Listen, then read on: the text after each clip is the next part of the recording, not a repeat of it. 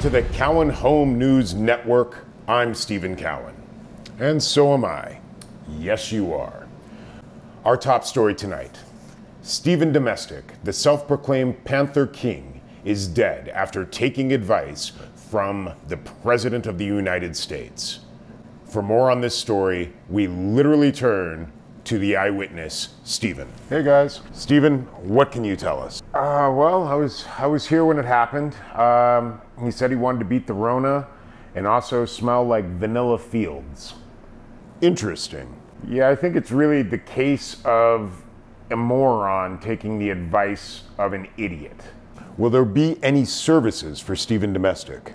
Kind of. I mean, I'm taking the advice of Carol, and I'm just gonna put him in some sardine oil and let the cat do her thing. I figure in 6 to 8 months, we'll be set. Well, he'll be missed. Not by me. Fair enough. Now, turning to the very narrow world of sports, our correspondent Stephen is out back with the best athlete in the home. Stephen?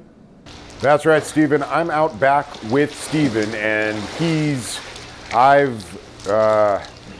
we've been swimming some laps, so let's see if we can get a quick interview. Stephen, can you give me some insight into what you're doing?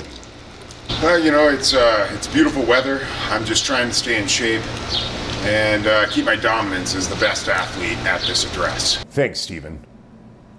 And now for some breaking news. It appears that there is an emergency happening in the master bedroom.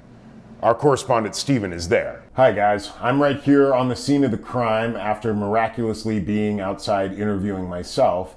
And it appears that the cat has started practicing for her tearing apart of the corpse of Stephen Domestic.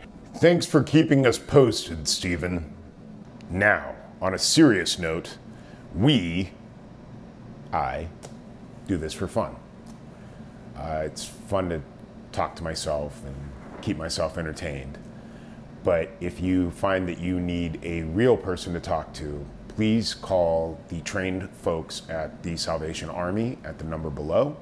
Just because we're isolated doesn't mean we have to be alone. Exactly.